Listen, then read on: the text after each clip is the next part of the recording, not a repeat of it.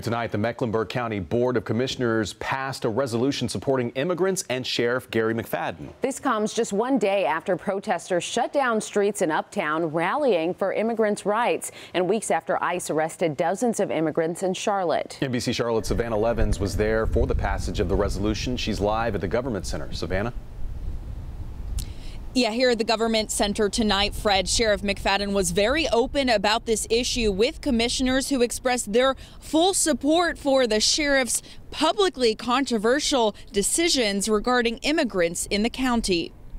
The Mecklenburg County Board of Commissioners declare support for our immigrant residents and our sheriff. An all-Democratic Board of Commissioners threw their support behind Sheriff Garry Mcfadden Tuesday night. You certainly are the epitome of a leader.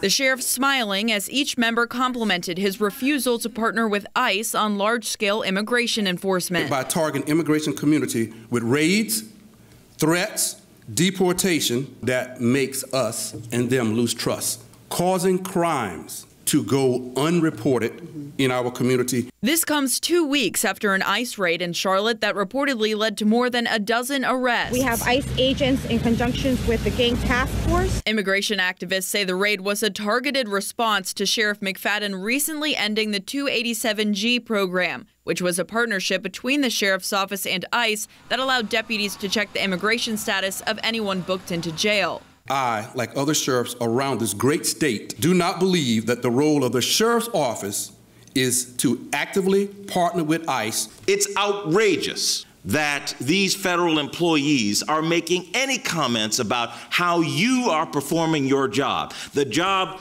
we elected you to do. Thank you. Among supporters, applause, and handshakes, Sheriff Mcfadden accepting the board's support after weeks of controversy. Now, of course, the sheriff has received some backlash about all of this as well. Some saying that by ending the 287G program, it's just going to be harder to identify immigrants living in our neighborhoods illegally. Meanwhile, ICE says their work will continue here in Mecklenburg County. Reporting live from the Government Center, Uptown, Savannah Levins, NBC Charlotte.